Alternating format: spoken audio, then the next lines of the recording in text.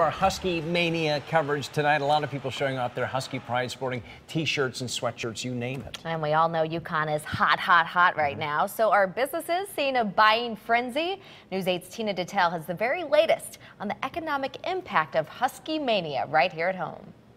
As soon as you walk into the doors here at Dick's Sporting Goods in Waterford, they have exactly what a lot of people are looking for right away. These are the official locker room T-shirts for both the men and women. And look at this rack. They had a whole bunch more just a few days ago. That's been very popular with the customers. Hot items as the Yukon men and women head to the championship games. Business started picking up as soon as they made the Sweet 16 and has continued to grow with each win. After Saturday's game, it's been, phone calls and people have been coming in asking for the stuff. Dan Busha, a Yukon alum himself. I snagged this as last one, so.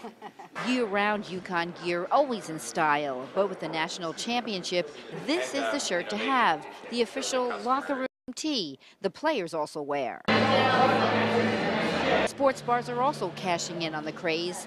Normally quiet Monday and Tuesday nights will be filled with Husky fans at Buffalo Wild Wings and things. This is pretty good for business. It's going to be great. It's going to be great. Yeah, we've already seen a good trend from the past weekends. Oh, they're going to win.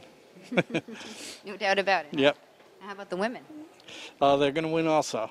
Dick's can't say how much new gear they'll have if the Huskies win, but they say they'll have plenty. If they don't win, we won't have it now, but that's not going to happen. And when the men do win, Dick's and many stores will have that official gear bright and early Tuesday morning. This store plans to open at 6 a.m., 3 hours early. In Waterford, Tina Detel, News 8.